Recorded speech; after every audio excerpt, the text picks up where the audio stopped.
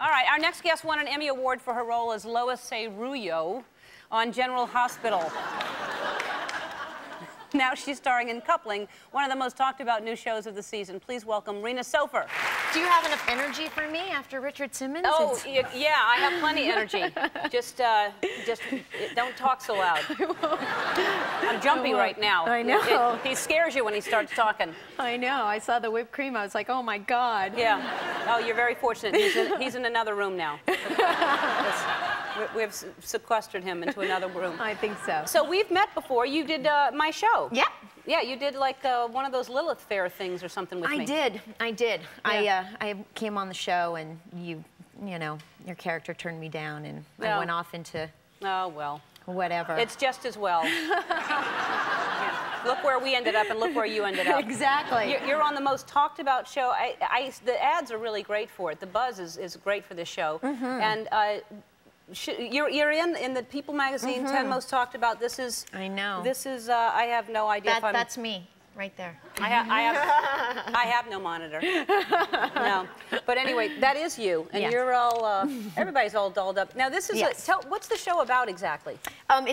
It's based on a British series called Coupling, and Stephen Moffat created the show based on his relationship with his wife, Sue Virtue, and it's about him and her and the people they brought into their relationship. So it's a big hit over there. It's in its 4th season, and they're kind of bringing it all over the place, and this is our version of it here. It's very it's a sexy show. It's a very there's a lot of even the ads that everybody's rolling around with everybody and Is it like Friends only naked, or is it?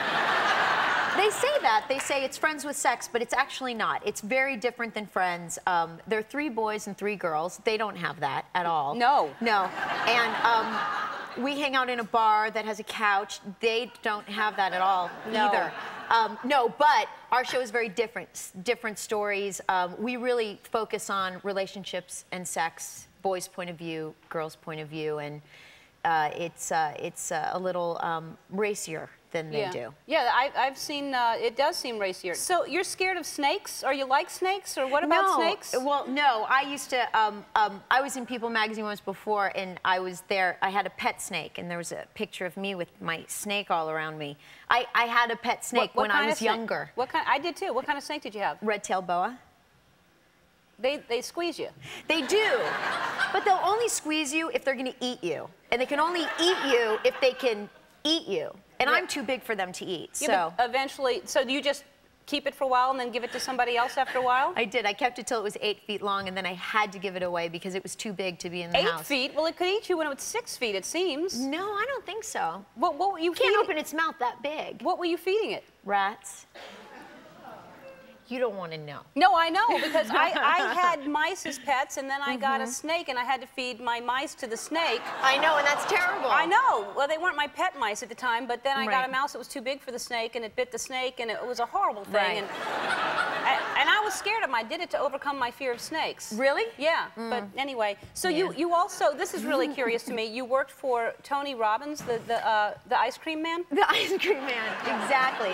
No, he's the motivational speaker, right? Right. I didn't actually, I worked, he used to come and do seminars in New York, and when he would do them, he would do these big firewalks. This was way before he was Tony Robbins, really rich man with castles everywhere in an island in Fiji. And he would do these firewalks, and we would come and we would just volunteer to help out his seminars. What do you mean firewalks? Well, you would have this big bonfire, and then you would take the coals from the bonfire and you would lay them out into 14-foot walks, and then he would motivate everybody and get them all hyped, and then he would take them outside and we would walk across these coals. What made you do that? I mean, had you done it before? I was young. Yeah. No, but you know, it was exciting. Did you do it and you don't burn your feet? I burned my feet once.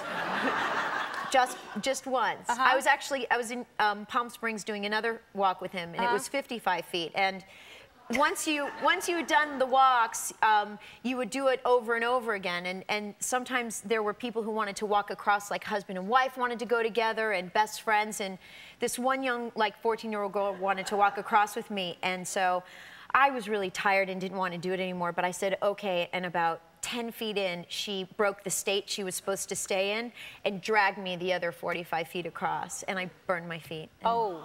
Yeah. That's horrible. It was carried around for the next 2 days, which was great.